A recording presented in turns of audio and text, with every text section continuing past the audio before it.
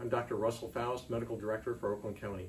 I'm here today with a COVID-19 vaccine update.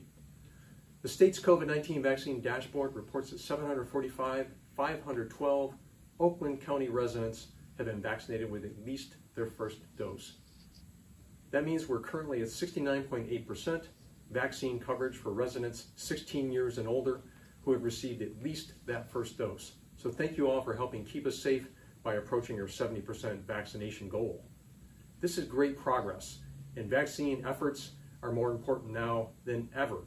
We're up against increasing cases of Delta variant.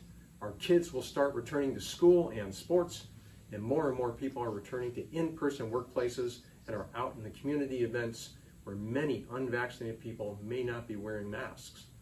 Currently, the CDC is calling this a, quote, pandemic of the unvaccinated, noting that communities with higher vaccination rates are generally faring well, while communities with lower vaccine rates are experiencing outbreak cases. This is particularly concerning because of the many variants currently circulating throughout the state that have a higher risk of hospitalization. Now, the good news is if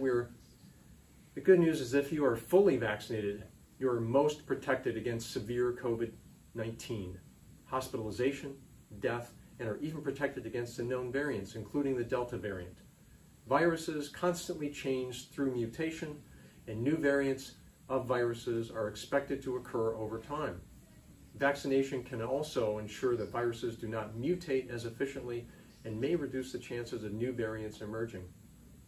We continue to offer vaccine sites throughout the county and are also holding daily clinics from 9 a.m. to 4:30 p.m. at both our office locations, North Oakland Health Center in Pontiac and South Oakland Health Center in Southfield.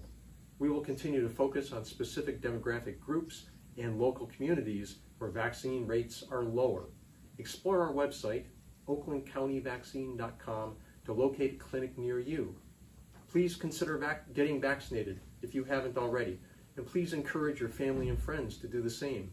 One by one, vaccination will allow us to safely enjoy more of our summer, travel, and gather with our loved ones safely.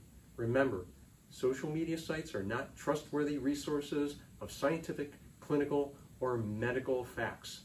Please visit cdc.gov for the facts. Thanks for listening. Have a great week.